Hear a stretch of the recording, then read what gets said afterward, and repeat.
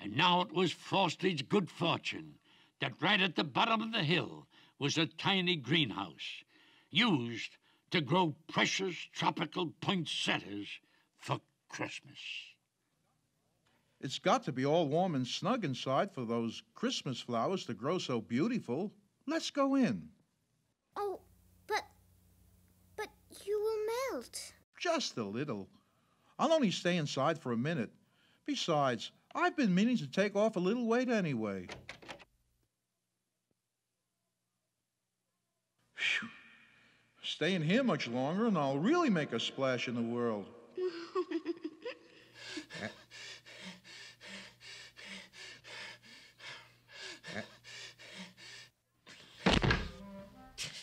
Now I've got you. And the minute you're all melted, the hat will be mine.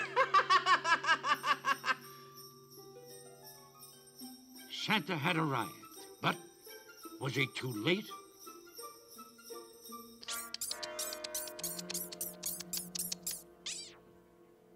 Hocus explained the situation to Santa, who, as you know, speaks a fluent rabbit.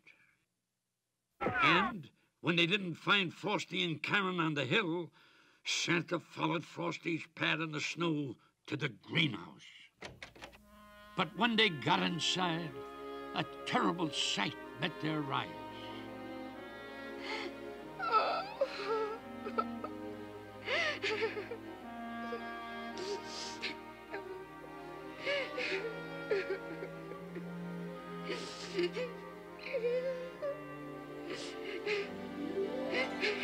Frosty, the snowman, was a happy, jolly soul